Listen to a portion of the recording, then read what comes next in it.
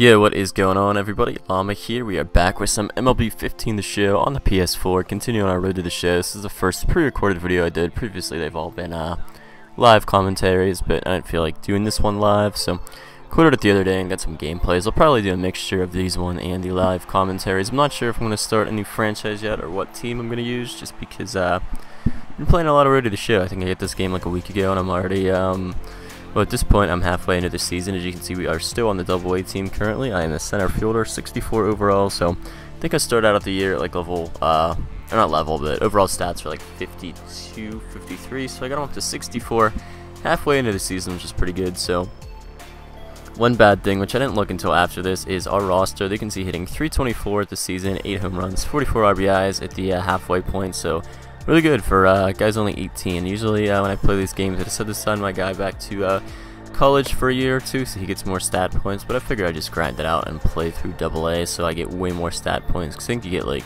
a couple thousand XP, but it's a full year your guy loses of playtime, so just set him to AA. As you can see, first at-bat here of the All-Star game is lined to deep center, and their center fielder gets under that, so that is going to be a line out there that will keep the runner on first base. Not a bad out for us, here you can see get double the points since it's the All-Star game, so 21 points total. Should probably waited and got a higher pitch count just so I could get more points here, more attribute points, but whatever. I saw a pitch I wanted to swing at, so went after it. Difficulty All-Star progress, there you can see. I know it's not really a hard difficulty, but I'm using like the dynamic difficulty or whatever it's called, since my stats really aren't anything great.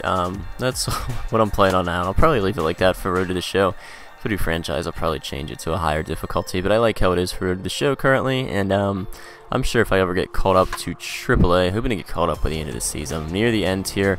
I don't know how I haven't been called up yet, but I would think that the pitching is going to be way better in AAA, so I did look at our roster, and our roster is pretty stacked with outfielders, so I think after this game, I am going to go in and try to change up my position here. I'm going to go for something infield, since I looked at our AAA roster. Our center fielder has an 80 overall, and then our pro center fielder has like an 82, 83, so definitely want to change positions up here. I was thinking, Padres' entire infield isn't really anything good. It's all pretty crappy, so thinking shortstop or second base, probably switch. So you never played second base in this game.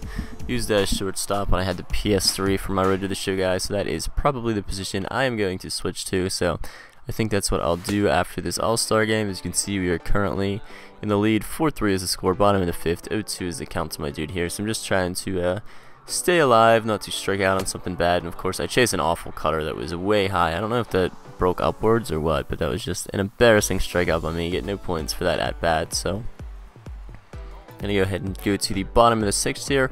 I also went into the settings. You know how you can change it so you don't have to do any base running at all. I changed it so I don't have to do any fielding at all. It pretty much simulates all fielding, so I'm just batting here, so it makes the games go by so much quicker. And then I sort of started working on my defensive stats, since they were god-awful for a while. I was a DH for like the first month or two. Now, for whatever reason, they decided to let my guy play center field full-time, even with his awful defense stats, so started trying to work on those a little bit, but mainly I'm trying to get my power up against righties, and then kind of working the contact righties and lefties around like 50, 55 each, so it's nothing good. Then the power's around like 49, 50 for power against right-handed hitters, and then power against lefties is pretty awful. So there you can see, nothing great in the All-Star game. We get pinch hit for in the 8th inning. I think we end up taking this one, though. I'm not sure what it does, because I'm not familiar with AA baseball at all, but it said we won the first half of this season, and then the records start over. I don't know how it works. It's kind of weird. There you can see 1 for 4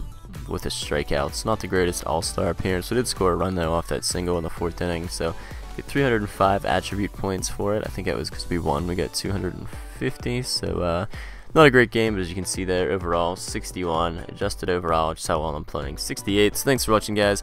More Road to the Show games coming, so stay tuned, and yeah, alright, awkward ending, but whatever.